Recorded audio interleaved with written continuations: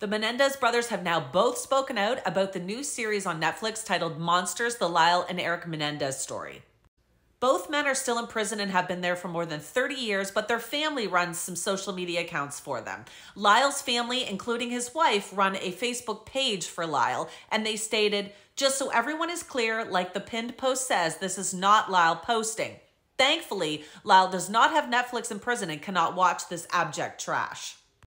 Now, while neither men have watched the series, they obviously know what is going on in the show, and they have a lot to say about it. This is a statement that Erik posted. You can pause to read.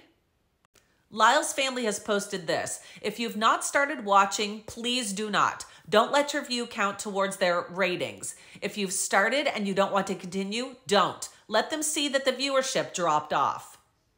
They also shared on October 9th, Netflix will release a documentary on the case. It will be like manna from heaven after the crap that just fell out of the sky. So don't cancel Netflix, just don't watch the hit piece done on two survivors whose lives in prison were just made worse by Monster Murphy. They also recommended that everyone go watch Menendez Brothers Misjudged. They said it was one of the best documentaries made on the case. Lyle's family has been watching the series and they've been posting updates after watching every episode. This is what they posted after episode 1. They said no resemblance to reality whatsoever. Episode 2, other than the utter incompetence of the police, very little was accurate. Episode 3, gratuitous nudity and sick, disgusting implications being made about an SA survivor, which have been denied that only play into the completely disproven theory of the state. Episode 4, some emotionally moving parts, but the problem is that they have already established what they want you to think of these characters, and these are only fictional characters. The flashbacks that rewrite what we already saw and was presented as fact early on in the series only serve to imply that these are the characters' stories.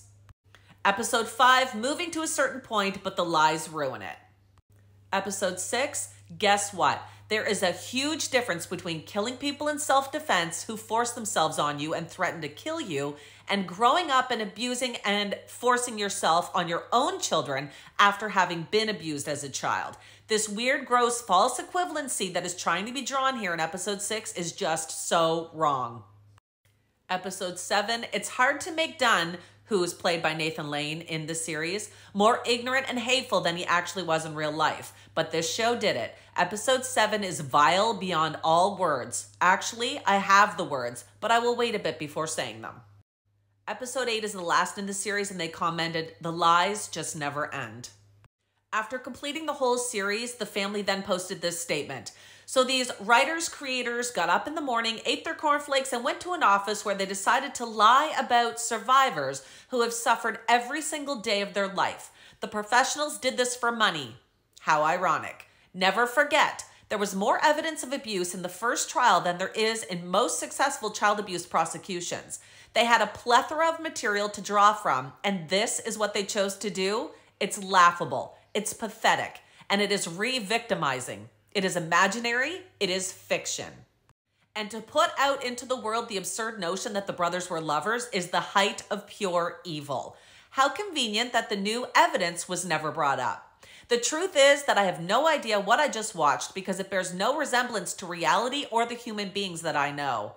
What projects does Monster Murphy have coming up that we need to boycott? Can we start something? Anyway, this was about 9 hours of my life I will never get back after watching the most awful fictional miniseries I have ever seen.